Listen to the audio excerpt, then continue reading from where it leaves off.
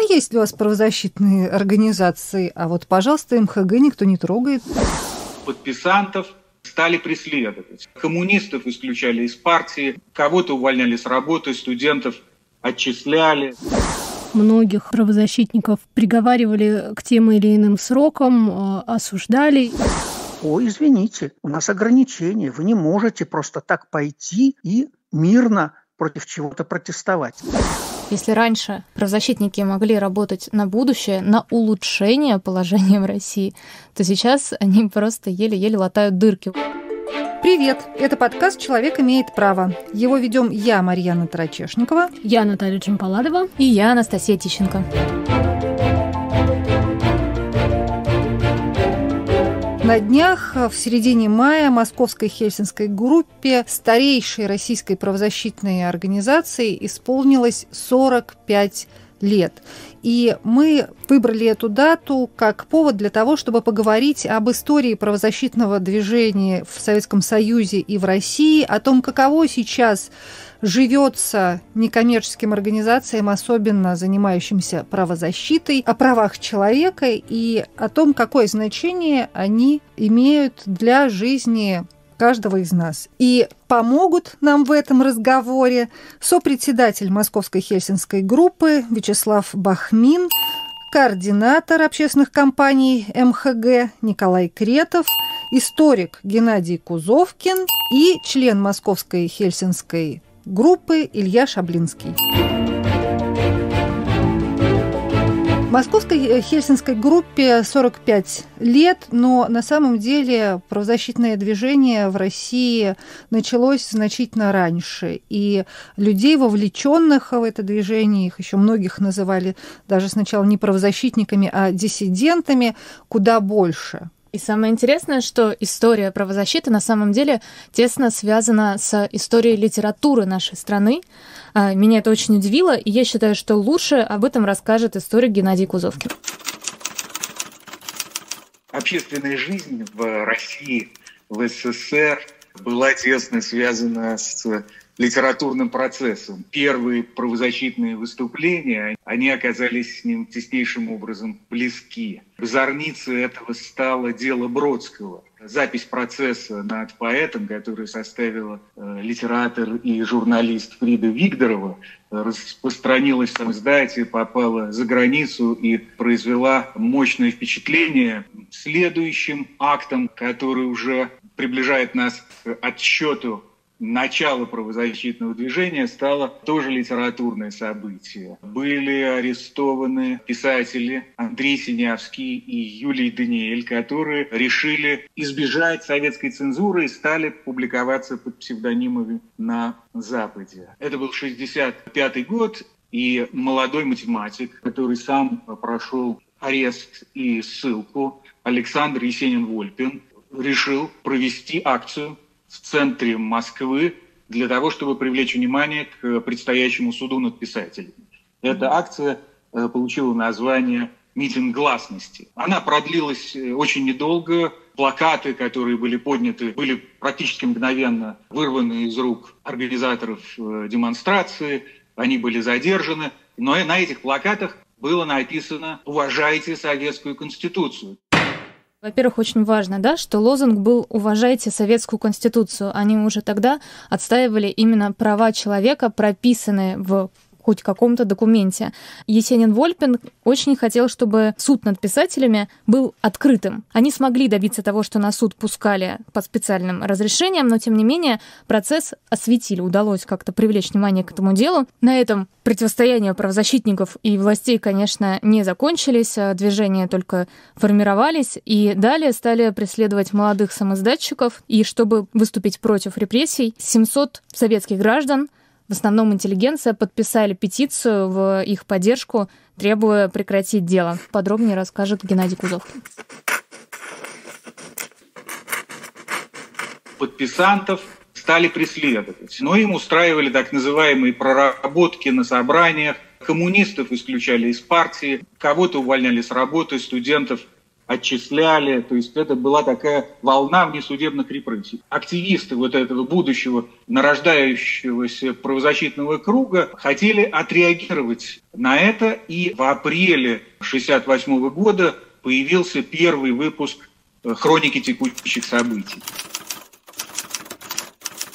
Это бюллетень машинописный, который стали распространять диссиденты, правозащитники, для того, чтобы вообще рассказывать о том, что происходит в Советской России. Это, возможно, как-то похоже на нынешнюю медиазону, потому что вот это просто список арестов, список преследований, судов. Они старались, конечно, непредвзято просто составлять перечень, чтобы люди понимали вообще, а что происходит, потому что этой информации, конечно, не было ни в каких СМИ. Очень скоро после появления хроники текущих событий появляются и первые правозащитные ассоциации. Тогда это еще не было движением, но это была инициативная группа защиты или по защите прав человека в СССР. Среди основателей этой ассоциации были Петр Якир и Виктор Красин. Это люди, которые уже до начала своей правозащитной деятельности столкнулись с репрессиями в Советском Союзе. Особенно Якир, который провел много лет в ссылке. Его характеризовали как человека, который ненавидел Сталина, и он был готов на все, чтобы разрушить эту систему, которая не уважала человека, никакие его права. Это было таким делом его жизни. Он был очень горячим, как описывали его современники. Но вот этот страх перед возможностью снова туда попасть, как говорила Людмила Алексеева в одном из интервью, возможно, немного его сгубил, потому что буквально через год после того, как они создают инициативную группу, начинается очень серьезная репрессия, и Якира и Красина арестовывают. Это очень сильно сказывается вообще на настроениях в правозащите. И об этом немножко снова расскажет Геннадий Кузовкин.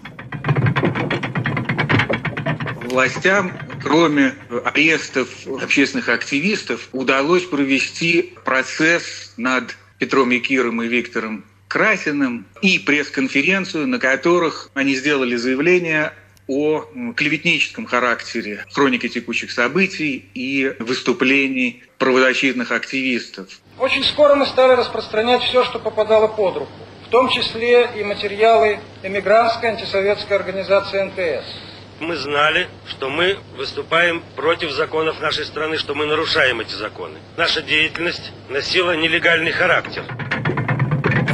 Вот вы представляете, люди, с которыми вы работаете рука об руку, вдруг начинают говорить, что все то, чем вы занимались, было ложью, и вы специально подрывали строй, и они, конечно, дают показания против своих товарищей. Это вызывает ужасное настроение в правозащите, упаднические. Но я, на самом деле, даже боюсь представить, что именно происходило вот с этими людьми, с тем же Якиром, потому что просто так, проснувшись утром, человек не мог пересмотреть свои взгляды. Его, вероятно, сильно запугали. Конечно, у Петра Якира была беременная дочь. Он очень боялся за ее будущее. Он, предполагаю, очень боялся снова попасть в концлагерь. А Виктор Красин давал интервью и говорил о том, что сначала меня было не запугать лагерем, что я там в этом лагере не видел, но они запугали его смертной казнью. Еще в интервью он говорит такое выражение: тебе как будто в рот болтушку какую-то засунули, и ты начинаешь говорить. То есть это очень сильное давление.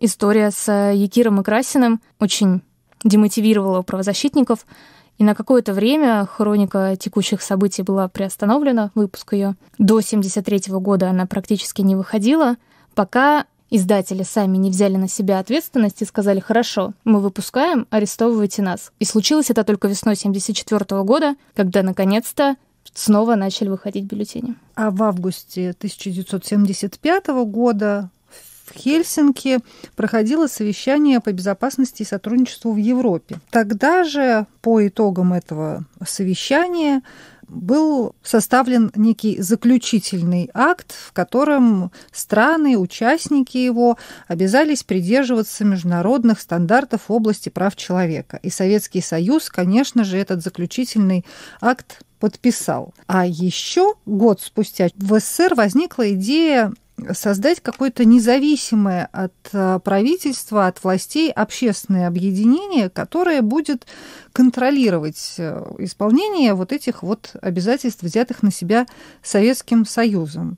И вот так, собственно, и появилась Московская Хельсинская группа, когда 12 мая 1976 года на пресс-конференции, которая проходила на минутку в квартире у академика Сахарова, туда пригласили иностранных журналистов, и было объявлено о создании Московской Хельсинской группы. А у Сахарова, потому что вот он годом ранее получил Нобелевскую премию мира и был персоной довольно авторитетной. И, кстати, как вспоминал один из создателей, основателей Московской Хельсинской группы, ученый-физик и правозащитник Юрий Орлов, советские информационные агентства даже специально для Запада выпустили информационное сообщение о создании вот такой группы, которая будет наблюдать за исполнением хельсинских договоренностей. Ну и любопытно, что помимо Московской Хельсинской группы, аналогичные группы были созданы и в Украине, и в Литве, и в Грузии, и в Армении, то есть сразу в нескольких республиках Советского Союза. Тем не менее, Московская Хельсинская группа всегда считалась такой объединяющей правозащитников. Вы слушаете подкаст «Человек имеет право». Сегодня его ведем я, Марьяна Тарачешникова. Я, Наталья Джампаладова. И я, Анастасия Тищенко. Продолжим после короткого объявления. Самые интересные дискуссии из соцсетей. Подкаст «Цитаты свободы». Каждый понедельник и четверг я, Аля Пономарёва, пересказываю вам самые важные дискуссии, чтобы вы могли не тратить время на чтение Фейсбука и просмотра Ютуба. Слушай подкасты «Радио Свобода» в iTunes, на Google Подкаст, в Яндекс.Мьюзик, в Кастбокс и Spotify. Подкасты «Радио Свобода». Вы слушаете подкаст «Человек имеет право». И сегодня мы обсуждаем юбилей Московской Хельсинской группы, которой в этом году исполнилось 45 лет, и говорим о судьбах российского правозащитного движения. Я попросила Вячеслава Бахмина, который сейчас является сопредседателем Московской Хельсинской группы, рассказать о том, а как вообще складывалась ситуация с правами человека в Советском Союзе и в России в течение тех 45 лет, что существует МХГ. Тут такие были качели, такая синусоида. В конце 70-х и в начале 80-х годов положение с правами человека сильно ухудшилось в Советском Союзе.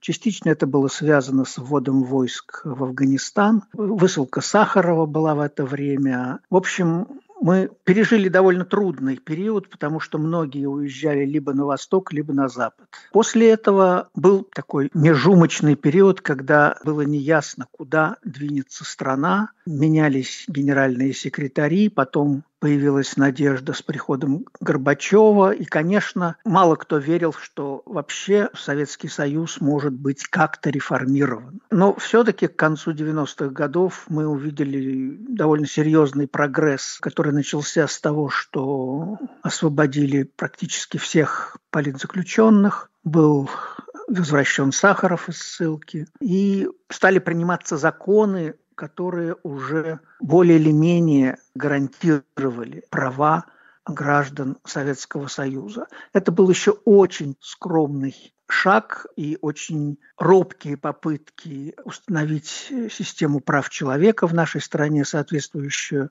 мировым стандартам. Но вот в 90-е годы это ощущение и свободы, и прав, оно ощущалось многими. И, конечно, это было замечательное время.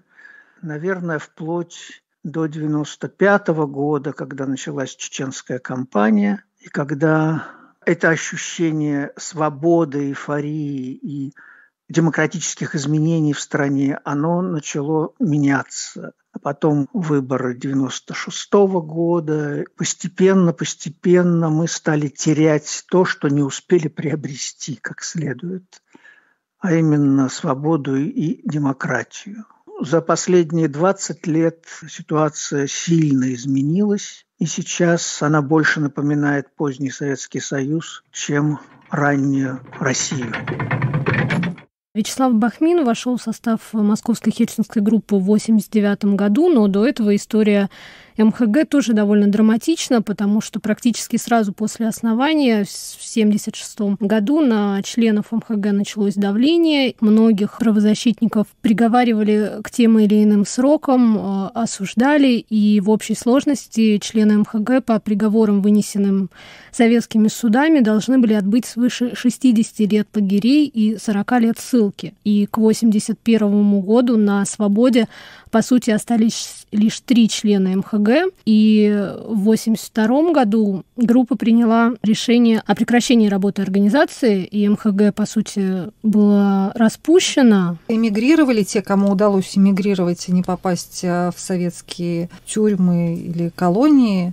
И оттуда было, наверное, довольно тяжело, в общем, поддерживать эту правозащитную деятельность в части наблюдения, да, за... И это ужасно драматично, потому что, когда я брала интервью у Людмилы Алексеевой, она вспоминала это время, когда ей приходилось уезжать. Это очень тяжело объяснить семье, как-то уговорить ехать с собой. Ты оставляешь здесь людей, которых преследуют, которых в любую минуту могут посадить в тюрьму. Ты бежал из страны, где ты хотел делать все для лучшей жизни своих сограждан, но тебе приходилось уезжать просто, чтобы не попасть в тюрьму, потому что оттуда ты уже никаким не самоздатом, ничем не сможешь заниматься. В итоге, когда уже в конце 80-х, начале 90-х Советский Союз стал разваливаться, началась гласность, и Московская Хельсинская группа вновь собралась, и стали возвращаться из эмиграции уехавшие сотрудники. И вот в 1996 году Людмила Алексеева стала уже председателем МХГ. И с тех пор, по сути, группа получила вторую жизнь, второе дыхание.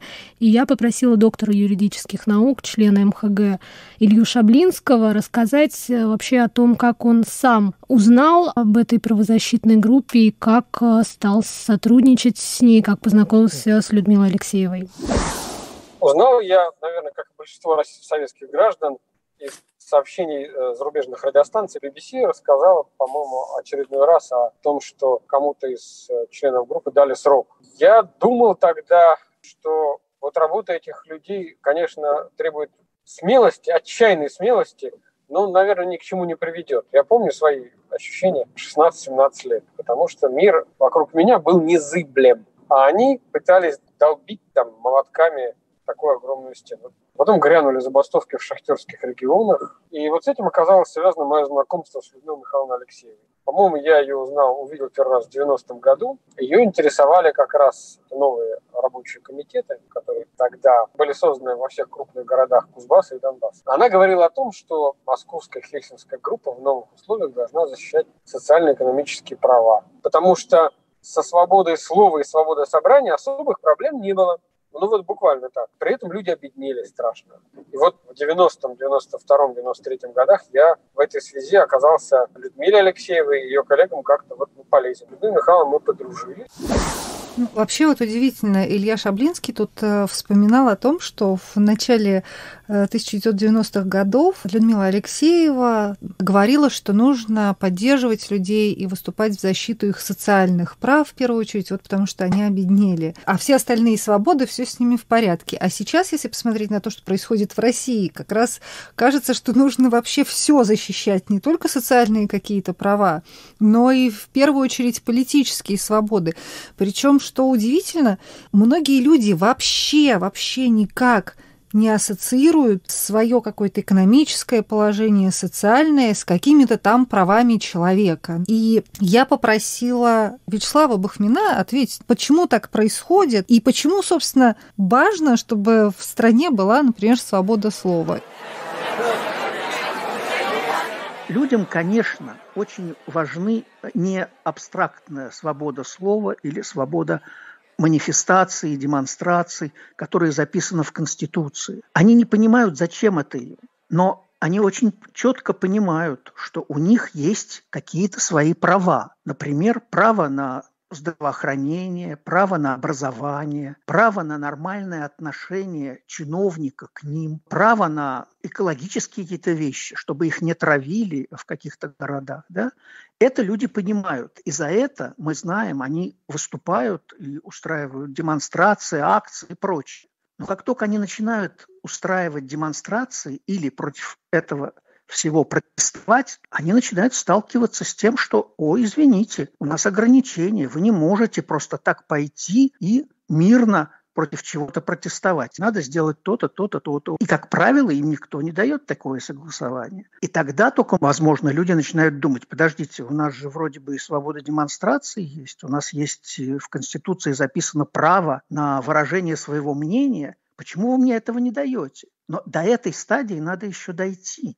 И это тоже некоторое развитие требуется, чтобы люди, которые начинают чувствовать себя ответственными за то, что происходит в стране, они всегда постепенно начинают сталкиваться с этими ограничениями прав и свобод. И как только они начинают с этим сталкиваться, то эти движения, которые никакого отношения к политике не имеют, они постепенно начинают политизироваться. Потому что когда их начинают разгонять ОМОН, они понимают, что ОМОН-то он не сам по себе пришел. Его послали власти. Постепенно люди начинают понимать и учиться, и чувствовать, почему свобода слова, свобода демонстрации, свобода передвижения – это очень важные, базовые права человека. То есть вот такая ситуация получается, что чем хуже, тем лучше. Вот чем больше людей ущемляют, тем скорее, наверное, и острее они начнут чувствовать вот эту несправедливость и бороться за свои права. Ну, это ровно то, о чем мы вообще начинали говорить в первом еще выпуске нашего подкаста, что права человека воспринимаются как нечто такое очень эфемерное, что-то, что тебя напрямую не касается. Это где-то там далеко, ЕСПЧ, там какие-то абстрактные правозащитники что-то постоянно отстаивают. И только когда люди непосредственно сталкиваются с какими-то проблемами и неприятностями, они в итоге выстраивают цепочку и понимают, что что-то не так. Мне кажется, вообще во всей этой истории очень важно подчеркнуть разницу между тем, что делают правозащитники и политики. Правозащитники разговаривают с властью, но они никогда не лезут в политику. Они отстаивают право человека, но они не отстаивают никаких политических принципов, потому что сейчас все чаще, особенно с историями с нежелательными организациями, с иностранными агентами, многие правозащитные организации вдруг оказывается, что они занимаются политикой. И я хочу это подчеркнуть, мне кажется, это очень важно в нашем подкасте. И пусть Николай Кретов, он же политолог и координатор общественных кампаний МХГ, немножко нам расскажет про эту разницу. Цель правозащитника не добиться власти, не прийти к власти и не транслировать свою идеологию политическую, будь то либерализм, социализм, анархизм, что угодно. Его цель – это добиться соблюдения прав человека, всех или конкретного права, которым он занимается. Для этого он готов взаимодействовать с политиками, с общественными деятелями, с разными людьми. И наверняка у правозащитника есть свои собственные политические взгляды, но в своей работе он не должен их прямо транслировать. Он должен быть политически беспристрастным, но очень пристрастным, когда это касается соблюдения прав человека. И в этом ключевая разница политика, который борется за власть, и правозащитника, который борется за соблюдение прав человека. И немногие это понимают среди чиновников, которые пытаются свои какие-то ставить запреты и ограничения. Во всяком случае, ведь в России, я специально посмотрела статистику, по состоянию на лето прошлого года было зарегистрировано более 213 тысяч некоммерческих организаций. Но законодательство построено таким образом, что если чиновники посчитают неугодными борцов за чистоту Байкала, их обвинят в том, что они занимаются политической деятельностью. И если у них вдруг есть, например, иностранное финансирование, то повесят на них клеймо иностранного агента. И вот по мнению Вячеслава Бахмина, сейчас власти намеренно стараются разделить гражданское общество и эти некоммерческие организации на хороших и плохих. Власть всячески старается само гражданское общество разделить на группы, на те, которые как бы не свои, которые чужие и которые не должны спокойно работать в стране, и на тех, кто вполне лоялен и которые занимаются там социальными проблемами, благотворительностью. Это ради бога. Но вот для организаций, которые пытаются защищать человеческие права, и которые вынуждены при этом сталкиваться с властью, а у власти это вызывает серьезное недовольство. Вот таким организациям жизнь сейчас всячески усложнена. И, конечно, последние полгода ситуация стала сильно хуже. Причем она хуже стала формально, по закону, для всего гражданского общества. Просто организации, которые лояльны, никто не будет трогать. Те, которые выполняют какую-то позитивную для государства функцию, эти организации могут быть спокойны. Хотя, если применять все законы, которые приняты сейчас к ним, то каждый из них может стать, например, иностранным агентом. Но их не будут трогать те, кто вызывает недовольство. И сейчас это происходит. Тем не менее, саму Московскую Хельсинскую группу пока власти не трогают. Другое дело, что и жить им по большому счету нормально не дают, потому что грантов от президента они практически уже не получают в последнее время. Иностранные деньги они не берут, потому что не хотят, чтобы их назвали иностранными агентами.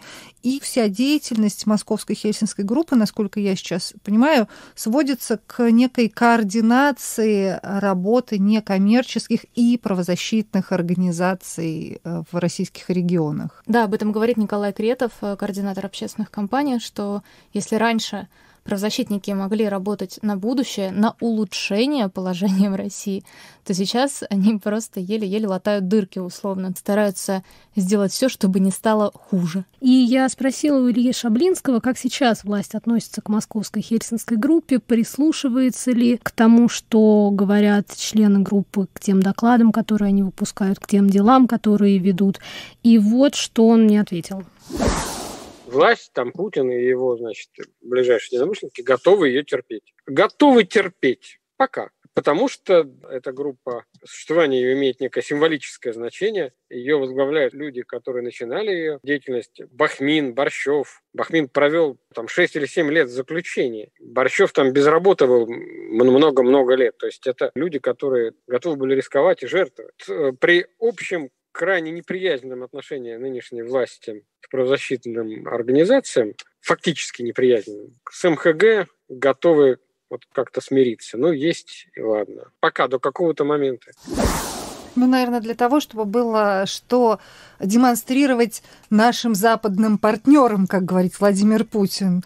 А есть ли у вас правозащитные организации? А вот, пожалуйста, МХГ никто не трогает. 45 лет работают, никто их не трогает. Образцово-показательная правозащитная организация. 45 лет, простите, извините, работают, никто их не трогает. Вот мы сейчас историю для кого пересказывали, как их всех сажали, ссылали в эмиграцию. Никто не трогает 45 лет. Но они стойко все выдержали и продолжают работать до сих пор. Я считаю, это люди, которые герои. Это настолько нужно верить в идею, так беспокоиться о своих согражданах, чтобы все это пережить. Каждый раз ты переживаешь новые репрессии. Я с тобой согласна, и в начале нашего разговора с Ильей Шаблинским он сказал, что когда он впервые услышал о работе Московской Хельсинской группы, он подумал, что это все довольно бесполезно, и это совершенно отчаянные люди, которые этим занимаются. Я, честно говоря, также, наверное, думаю, потому что не то, что это бесполезно, а то, что действительно надо иметь огромное мужество и огромную веру в свое дело, чтобы, несмотря на все то, что происходит в течение последних 50,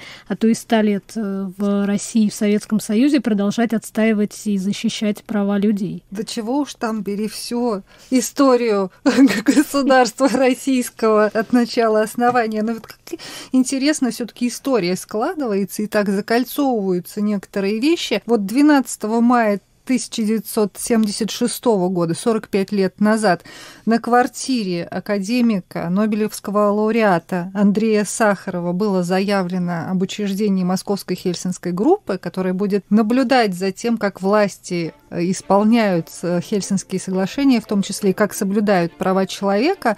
А 17 мая 2021 года российские власти фактически срывают выставку, приуроченную к столетию Андрея Сахарова в Москве. Да, она должна была состояться на Чистопрудном бульваре, но Департамент культуры Москвы сказал, что контент не согласован. И, казалось бы, какое все это отношение имеет к правам человека?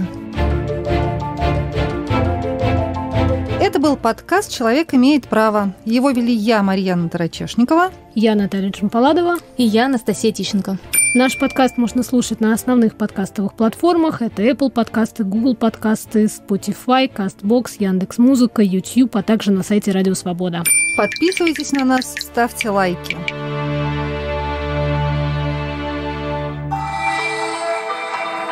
Привет, я журналист «Радио Свобода» Александр Гостев, который побывал почти в 70 странах. Там везде и всегда происходят интереснейшие события, влияющие и на нас с вами. Как именно?